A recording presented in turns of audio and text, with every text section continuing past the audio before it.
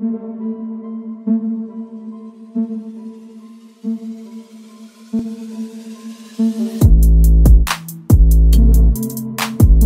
back, everybody, to another episode of Social, where your host, Ricky and Stuff. What up? Today's episode, we're going to be doing a spoiler review of the season final for season 1 of Lovecraft Country. It's over. We're still waiting on word on season 2, but this season was over with. My Sundays are gone. Anyway, if you like what we're doing with this channel here and you like the reviews for movies, video games, TV shows, and anime, go ahead and subscribe to the channel. Give us a thumbs up and turn on those notifications. And so, what was your reaction to this season final?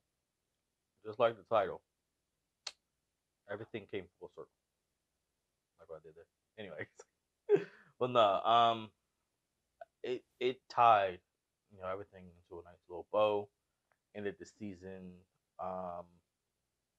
in the worst way ever. I'm not gonna say in the worst way ever. It kind of is a small cliffhanger. I'll get into that a little bit later, but it's not too much of a cliffhanger where it's like, oh, I'm dying to know. I'm dying to know. But all in all, man, great season finale, great season, and I'm glad that this chapter essentially has ended for the most part. Okay. Mm-hmm. For me, it was very emotional. There you go. We got some justice out of this episode. Yes. We got some heartache out of this episode, some serious heartache. And we got some excitement out of this episode, too. Mm-hmm. And then we got left with some more questions, too. Yes. Because, okay, yes, they finally saved the girl, but you couldn't save her arm. And, whew, that thing was messed up. Yep. But during that process, they were saying there was another way where he wouldn't die. I'm just guessing they was lying to his pops the whole time. But that kind of made me a little upset, though. I don't think they were lying. We'll divulge it, but I don't think they were lying. Yeah, we'll see. But, damn, lost too many people in this episode. But honestly, don't think it's I'm assuming 2 is too many. No, it's 3 deaths. I must be real bad. Letitia's sister.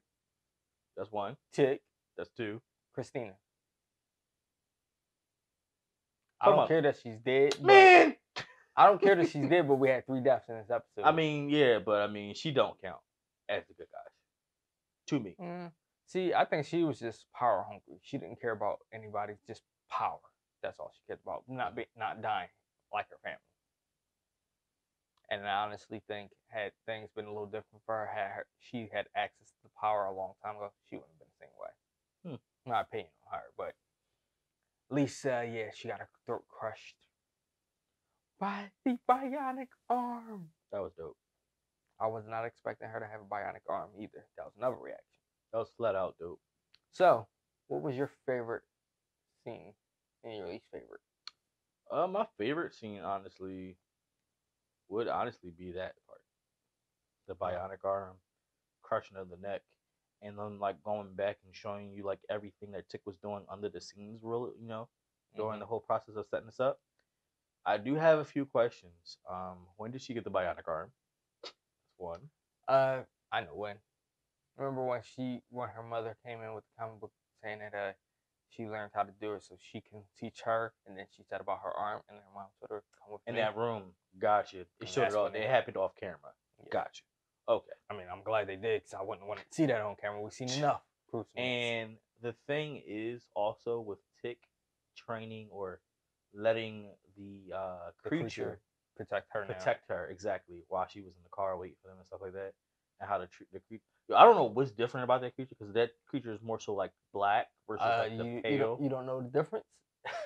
I really don't. I'm not gonna lie to you. Who's he protecting? A black person. That's true. And he whooped all of those white ones. Did. And the thing is, so I thought at the end, when she crushed her throat, her neck, whatever, that the creature was going to eat her head. Yeah, I thought that was too.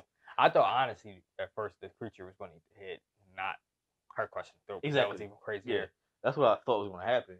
And then the creature got up on top of the joint with the moon in the background, did a little weird howl and stuff like that. That was dope. Oh, least favorite. My least favorite part, man, it's tough because I mean I enjoyed the whole episode. I would have to honestly say then it would have to be them thinking that the sister was able to get the blood or whatever from her or whatever, and she actually ended up dying or whatever. That would be my least favorite part. Okay. Because it was sad, you know. Of course. Her sister was kind of conflicted through the whole process, and then she actually did decide to help. Ended up getting caught and killed, and then now she was basically using her body as a skin, more so to say. But yeah, those are my favorite and least favorite parts. So for me, my least favorite part will be seeing a tick, just arms go from like this, and then just put your hand on after you seen Letty, just dropped completely, dead. I was like, I don't think he's dead, by the way. I think we're gonna do a separate video and break this thing down completely. I understand. We can definitely do that later. There's a lot to actually break down for that. But my favorite moment would probably have to be, there's a few good moments in this one. Okay, so I would say my favorite moment would be before everybody left and get to go there. Chick and Letty and everybody else finally come together as one happy family in a way, for once, instead of being all this back and forth, bickering and arguing. Even got the old lover from overseas to actually participate in all this. Are you talking about when he was in the car? Yeah. Having that little heartfelt touch moment. Driving on the way. When actually, even though technically it was tainted. Yeah, I know, but it was still a nice little touchy moment. All right, so would you recommend somebody to watch this entire season since it's now over? Yes. I don't even need to say anymore or why, but yes. I'm going to say yes, and I'm going to say you should definitely watch it because it's phenomenal. You have a mix of race issues with magic and a whole lot of other gruesome and creepiness happening in all this. It was perfect. And honestly, you have the time to watch them all. I mean, and hey, if you don't have the time to watch every single episode, you can check it out on the channel. Agreed.